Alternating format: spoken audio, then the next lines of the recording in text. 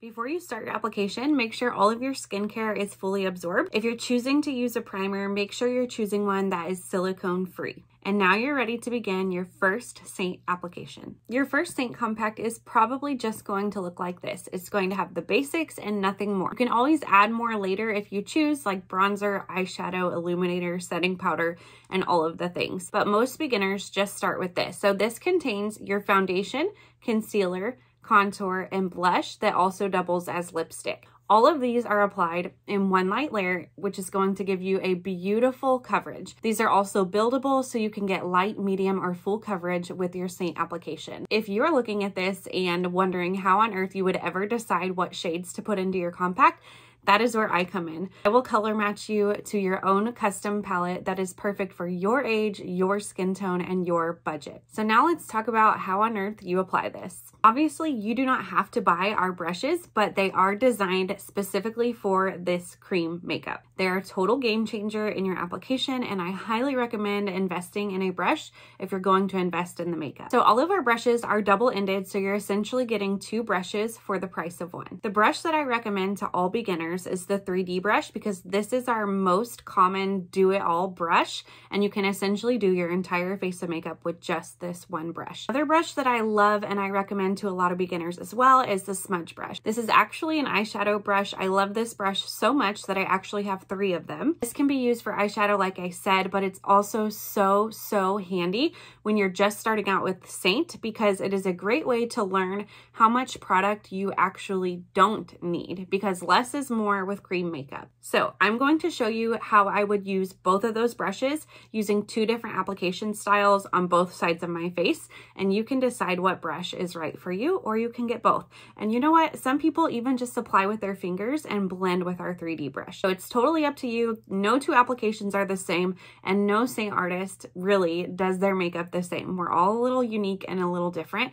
and that's what's cool about this makeup, is there's no wrong or right way to apply it. Unless you're using too much, then that's wrong. On side 1, I'm just going to use the smudge brush and show you how you would apply with this and how little product you actually need. I like this application style for beginners because, like I said, it teaches you how much product to use, but it is a little bit harder to blend versus just using the 3D brush. So with the smudge brush, I like to start with my brightening highlight. I am just barely getting anything on my brush here, and then I am going to apply this on the inner corner of my eye, the outer corner of my eye, on the center of my nose. I like to do a little bit right here and right here. Also like to brighten this part of my forehead, and that is step 1. That's where your brightening highlight or concealer goes. Step 2, I'm just going to go into my foundation. This shade is the one that is going to closest match your skin tone. It is going to be applied, like I said, a million times over in one light layer. It is just going to even everything out, including blemishes, melasma, age spots, anything that is a concern to you. This is all that you need for your main and brightening highlight.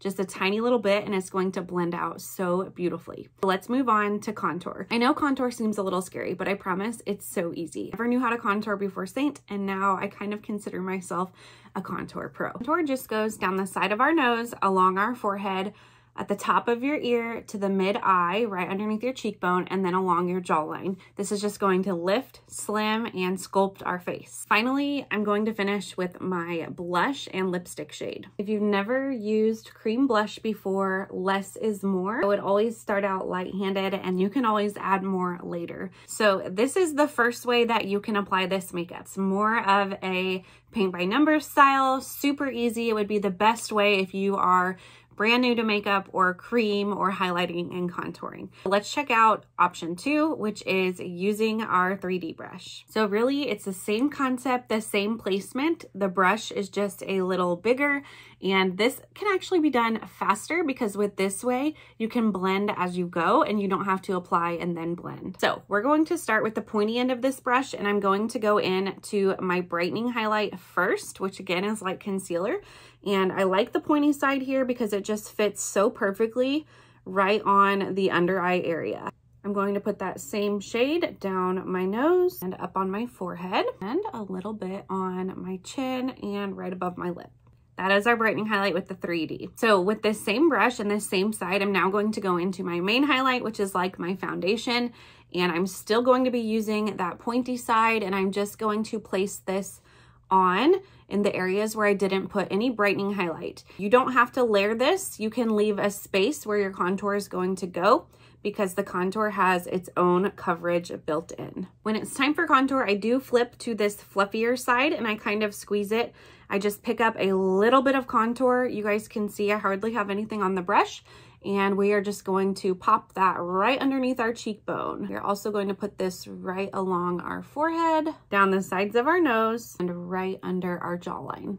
Now, when I'm using the 3D brush, I actually like to go ahead and blend these three before adding my blush. But like I said, you can play around with it and see what works best for you. I'm going to go ahead and blend this out, then we'll put our blush on. When you're blending with any Seint brush, it's more of a stipple motion, not a swipe. So you want to make sure you're really pressing that product into your skin and leaving it exactly where we've placed it to get the whole effect of the 3D foundation. So let's check it out.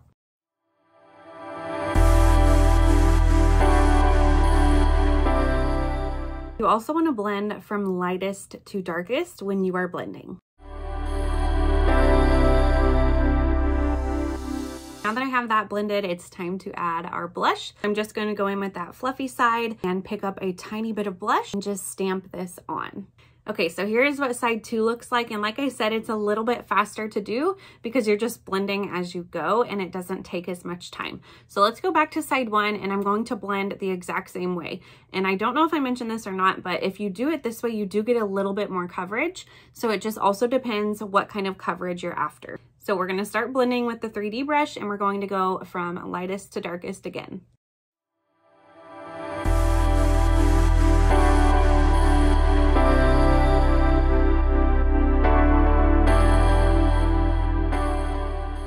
So you can kind of see I do have a little bit more coverage on this side, but they both still look beautiful. And that is how you apply Seint's 3D foundation. 4 tints, 1 brush, 1 compact, 5 minutes. You can be a makeup expert.